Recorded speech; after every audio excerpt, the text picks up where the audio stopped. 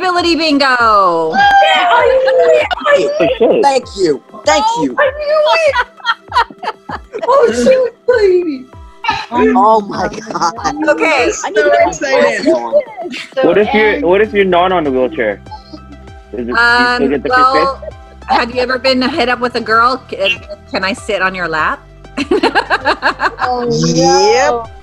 There you go. The amount of times I've been asked that, it's been too frequent. What? And then they ask Damn for you, money player, afterwards. man. I don't know why. They always ask for money afterwards. I don't get it. B5. Can I have a go? Wait, Bingo. so does that mean What do they mean by go? is that like a sexual innuendo, or is it Like, can I have a ride go in your pushing your chair, or can I get in it? Okay, get your heads out of the gutter, guys. It's about the chair. They want to ride the chair, not you. No, I'm kidding. Oh, okay. I mean, Oh, Pauline, you're savage. Yeah, pop it up for Pauline, guys. Pop it up for Pauline. woo! It's good thing. Oh, okay. Yeah. All right, it's getting hot in here. You tell me. Shit. All right, okay, well, we're just gonna step it up then. I won. Can you have sex? Oh, I hear it all the time. You do? Literally everyone asks that all the time, any given day. Like, Me too, especially when I was on those dating apps. They're like, but does your area work? And I'm like, yeah. Like, I'm like everybody else. Hello. Yes, I've even had gentlemen. Can you really call them gentlemen? Are you a virgin? Because you don't look like you probably are, but are you? I 3. So it's not something someone says. Oh, I have hate your wheelchair this. and pushes Have you that without million asking. times. Yeah. yes.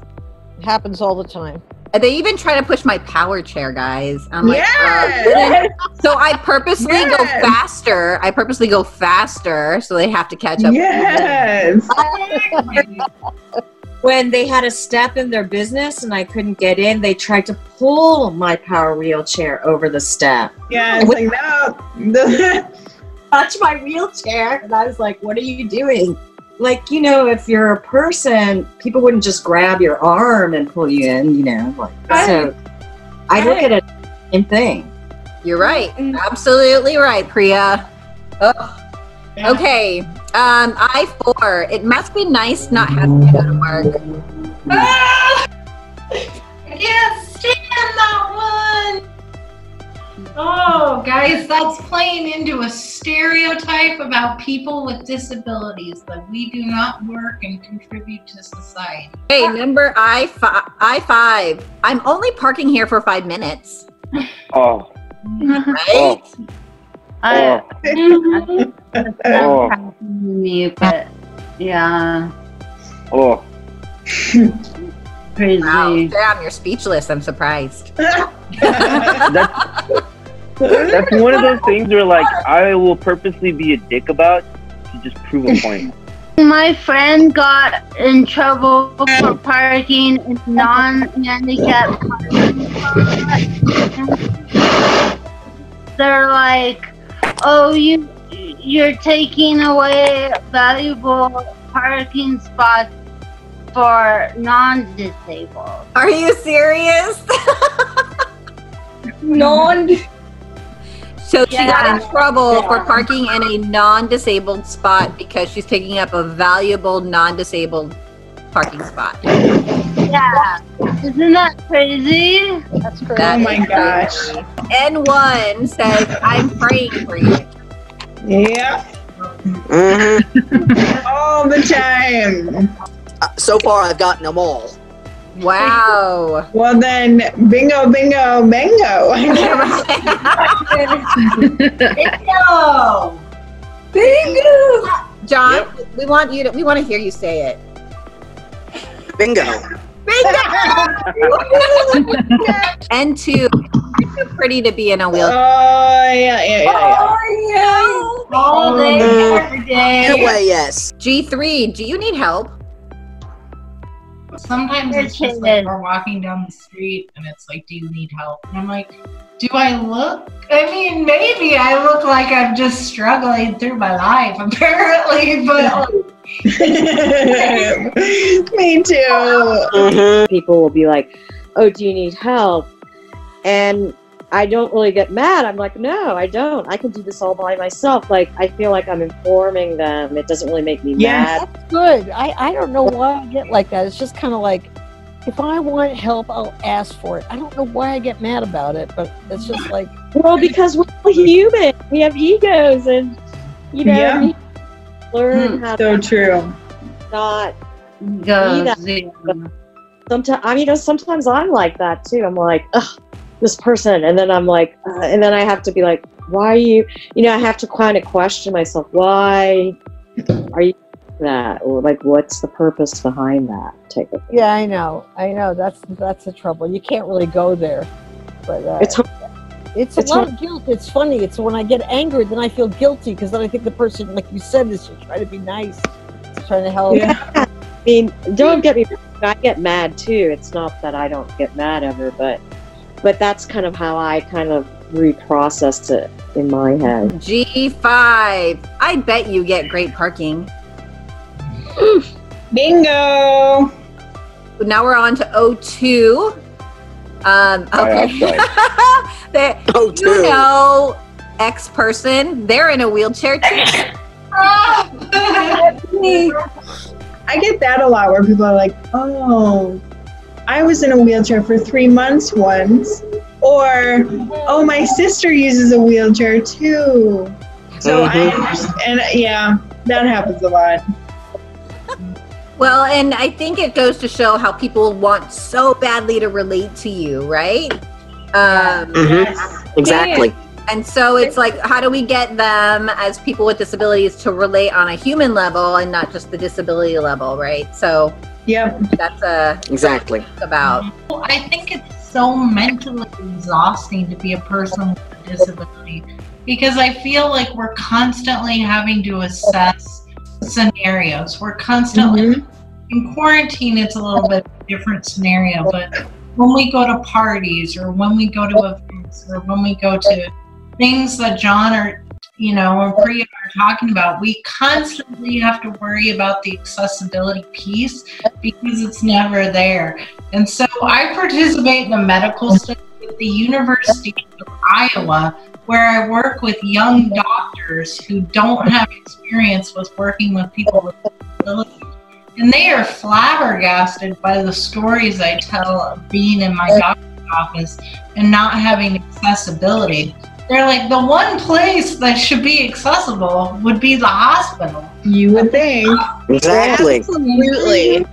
We got to be loud, guys. We got to be out here, telling people how inaccessible things are because that's how we make effective change. Every single time I go to the doctors, am I going to have to make a call or write a letter, or, and it just seems like it's exhausting. You got to pick your battles, like which one is really bad. Yeah, exactly. Choose your battles. I know that only a few of these actually apply to my experiences. Right. Do people ask you or say to you that you don't look disabled a lot? Yeah, Do you hear that? Most of the time it's literally just the question is, oh, are you okay? Which I already know means I don't know what the hell is wrong with you, but I want to know why. Yeah. What do you say? Well, whenever somebody says something to me, I'm just like, oh, I have cerebral palsy, and then that's the end of the conversation. I mean, most people don't know how to handle that kind of directness. I think it's a gift that you're that way. Well, I think it's really interesting because each of these things in the boxes, each box is so personalized. Like we each deal with them as an individual, but how we respond, it can be unique, but it also has an effect on our overall community and how the world sees us and whether we, how we break stereotypes and, so I think it's really interesting how each person's reactions can be so different and how we can all relate to it. They're like, that's what I love about this community is that we can just like let our hair down and not have to have to explain everything, right? We know we can totally get it. We get each other. Yes. And we can like learn. I have quarantine hair, so don't judge me. I love it. Quarantine hair looks great, girl. Right? I love it. I mean, hands down, the one that has always made me crack up laughing is can you have sex? Yeah. Like, I lost my leg. They didn't sew my vagina shut. Like, how does losing a limb apply to sex? I just think that's so funny. You know, the unfortunate thing is, I think that there is an innate opinion around the able-bodied folks that for some reason disability equates undesirable or unattractive. And so I don't necessarily think that they're like, oh my God, you lost your leg, so your vagina doesn't work. I think it literally in their heads, although, I mean, there might be some dum-dums who really think vagina is like closed for business. But I think really it's this idea that I wish was different and we need to keep working on, but like disability means I'm unattractive or I'm undesirable or no one would ever want to be with me. And so that can you have sex is them in their head trying to figure out, do I find you attractive or repulsive? I don't really know. Honestly, I think that's what it is. Well, I was going to say about the staring thing, but let me just say about the sex thing is that people do have the desire. Yeah. And we could do some moves.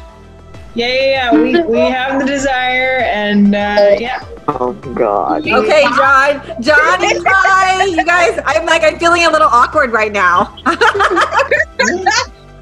I'm not crying. It's like a good kind of awkward and uncomfortable because like people like us, we don't really talk about this.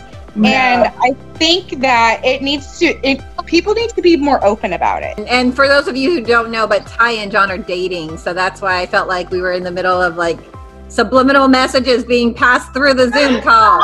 So. Oh my God. Baby, we've been out. We gotta leave. I wish you were a great Crip Chat, everybody. Yes. Thanks, guys. Yes, you're a lucky man, Priya says. Thank you, Priya. You're welcome. Guys. We will see you guys next week. Bye, everybody. Same time, same place. Have a wonderful week, guys. Bye, Renee. Bye.